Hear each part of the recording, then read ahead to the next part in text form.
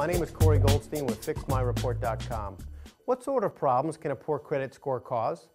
Poor credit scores can result in you being denied the very loan you're looking to obtain. You can find yourself paying a much higher rate of interest on your credit cards, vehicle loan, or most importantly, your home mortgage. It can also result in lower credit limits, lower dollar amounts being offered to you. In addition, a poor credit score can also give you a higher insurance rate, even affect your ability to rent a house or an apartment, and most importantly, keep you or stop you from being employed. If you're interested in finding more information about how you can increase your credit score, put your financial past in the past, visit me at FixMyReport.com or email me directly at Corey@FixMyReport.com or call us at 858-270-0251.